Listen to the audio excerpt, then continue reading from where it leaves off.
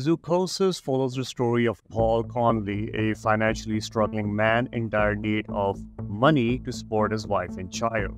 He finds a job opening at the Pine Valley Zoo, offering $1,000 per year, which seems to be too good to be true, and it is, considering what happens at the end of the game. Paul then goes to the interview for the job opening with a man named Oliver. I forgot what his real name was. Anyways, he introduces himself as Doc. He had another name, but as I mentioned before, I forgot. So anyways, during an interview when Paul is having second thoughts, the doc pulls up a recording on Paul talking to emergency services regarding his mental health, and that surprises Paul as to how he obtained those, revealing that whatever this job is, it's very, very shady. Not waste time here. You'll be sitting here all night, and I've got more important things to attend to.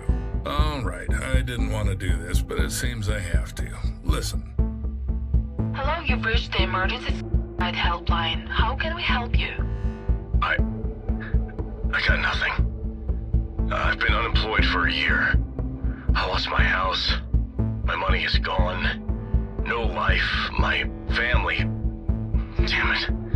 I just can't face them. Lily, Gina, they're great. They're too good for me. I'm just a stupid failure. What? Where did you get this? Chill, Paul. No need to break the nose of a man ready to solve your problems. Reluctantly, he signs the NDA that is mandatory for the job. The doc then sneakily injects Paul with a substance that knocks him out.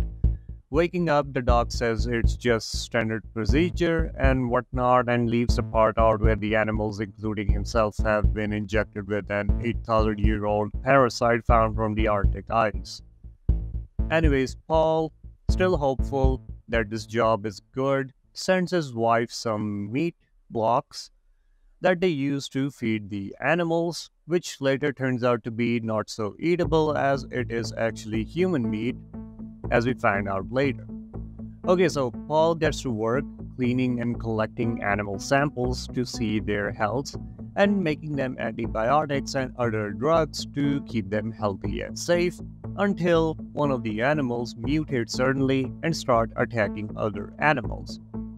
Paul manages to control the mutation either by killing the animals or by suppressing the mutation by calming it down, and is furious that he got punked into getting a job offering $100,000 per year when it should be $1 million per month. He gets on a huge fight with the doc on the phone, who explains that he can calm the mutated animals by feeding them meat because it apparently calms them. But since Paul gave one block to his wife and child, he has to go to the grinder to make a new one, where he finds the horrible truth.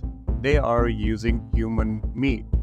Paul finds a naked woman still alive, dangling from top of the grinder, where he again has a choice. He can either save her, which we would be further exploring, or he could turn her into meat. Saving the girl makes you find out that she is a reporter who got caught snooping with one of the employees to find out the horrible experiments going on in this zoo. At this point, the parasite inside Paul is mutating rapidly, which is shown by the grotesque veins on his arms, so they plan to work together to find out the truth.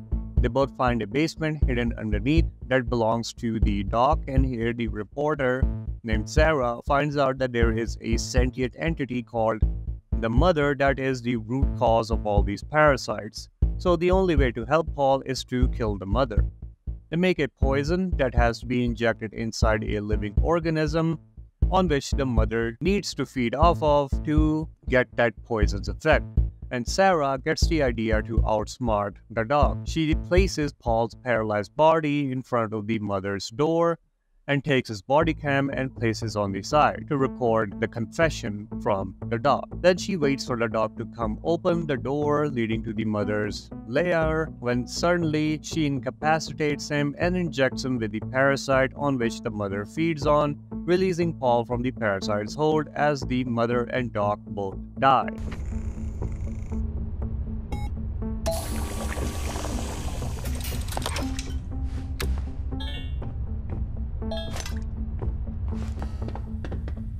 The poison is ready. What's next? Here's the injector. But I'm afraid we have a problem. Only Doc has access to the biometric lock from the mother's enclosure. And the mother must take poison with food. But the food must be alive. I'm sure there must be another way. Let's go to the mother's enclosure.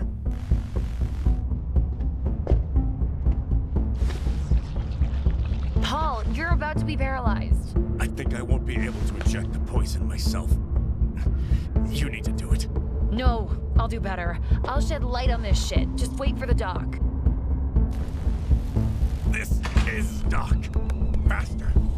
Inject me with the poison, Sarah.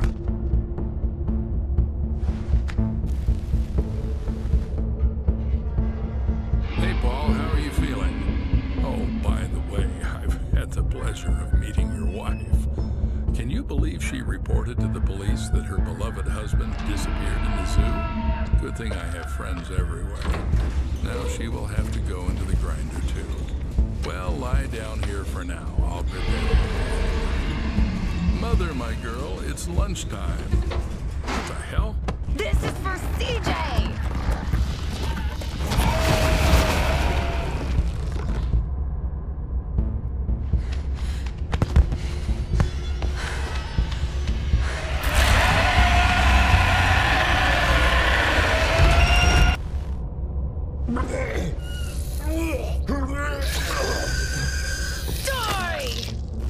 Paul, how are you?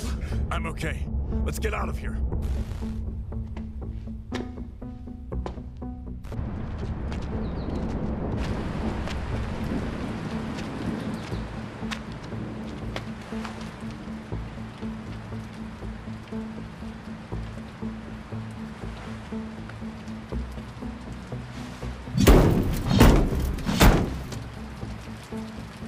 Paul and Sarah then escape the zoo, but not before Paul crashing the Doc's car. While the game's premise and atmosphere had a lot of potential, it's clear that its execution suffered after the tragic death of the screenwriter, who turned out to be the motion capture, you can say, for the character of Doc. The ending feels rushed, lacking the emotional weight it should carry, though it's understandable as what had happened.